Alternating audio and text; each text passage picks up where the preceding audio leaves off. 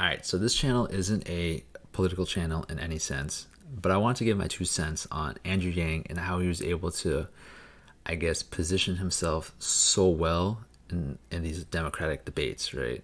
And into these campaigns, able to raise so much funding and all that, and able to stay relevant with all his marketing, and without even like a brand recognition, right? So I wrote down notes to organize my thoughts. So first off, Andrew Yang.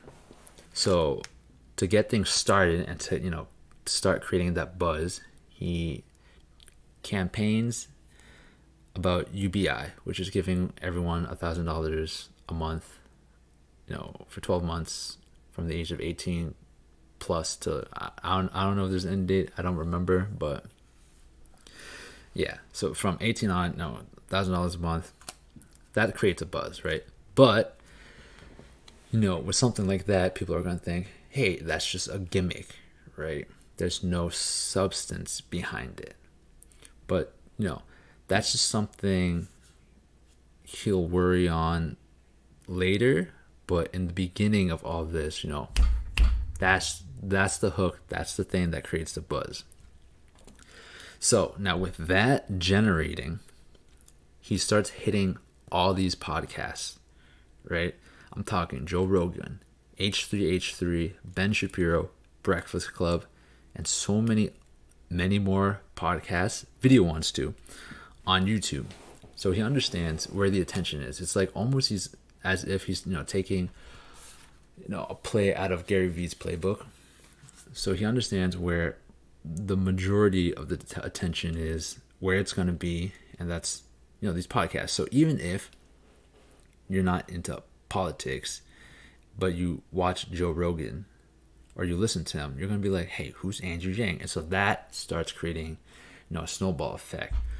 Things to talk about, he's on there, and because it's an hour long, he's able to now speak clearly and elaborate on his UBI policies and other policies, for that fact.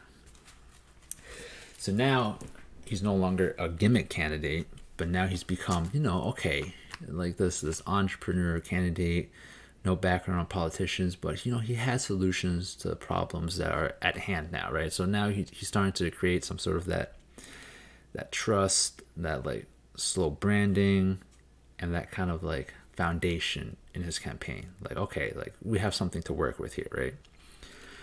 So he starts hitting podcasts. He understands where the attention's at, and just recently I just saw him on TikTok too, but it wasn't from his account, but a different account, but still, like, he's generating all this online demographic that you don't see a lot of in polling recently. I haven't seen it. Maybe it started with Barack to Trump a bit, but Andrew Yang's really hitting this hard. So that's pretty good marketing right there. Hitting all these like demographics, free expo. I don't know if it was free, but like this is like pretty good exposure, right?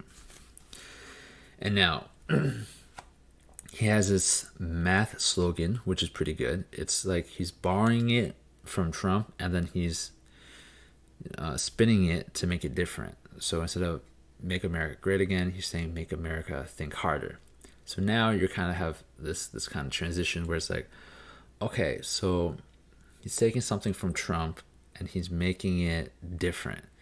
It's almost as if he's gonna take the office from Trump and he's gonna make a difference. Like you see that kind of like transition, that parallel kind of thing. So now he's starting to work with, it's subtle, but like an unconscious subtlety and transition, where it's like, okay, they're similar, Trump and Andrew in the fact that they're entrepreneurs, but they're different because this guy's now he has like these solutions that are a little bit different. Maybe we can start working with how he's gonna solve these problems that the Americans are facing, right? So now he's starting to hit that kind of like emotional side along with facts subconsciously. And now, because of all that work he's put into the foundation of things, it starts to snowball, and that snowball effect gets him into the debates. And now this is where He's so smart in his marketing. And if you study marketing at all, or have done, online Shopify or any like that, he just pulled one of the greatest funnels that I'm pretty sure anyone would have loved. He gets on stage and he offers $1,000 to 10 families, and all I have to do is just sign up for that email, completely free, just write a story, and now boom, you have really dedicated fan base, or voters who are vying for that $1,000, passionate, who is willing to just, even if you're not super passionate, just that chance, that lottery effect, now you're in his funnel, and now he's able to hit you over and over with all these like email campaigns and over and over and over again. So that's pretty crazy, right? I don't know how many emails he was able to get from that, but that's why he was able to stay in and then shoot his funding up, because now you have people who are like, all right, now I know who he is, now I understand his campaign a bit more, and now I kind of want to support him. And then I think another thing he does really well is his transparency and his policies, which makes him exposed, but he's able to control the narrative because all his policies are there. It's not hidden. He knows his answers to each policy given, and so there's no really surprise, right? So he's able to control the narrative into talking about what he wants, and he just knows his weaknesses and strengths really well. So that makes it so you can't really go after Andrew Yang. You can, right, attack his policies, but it's not like he's hiding anything there, right? It's like there. So if anything, I think he's still adding more to his policies. But yeah, just small solutions that in the end, add up.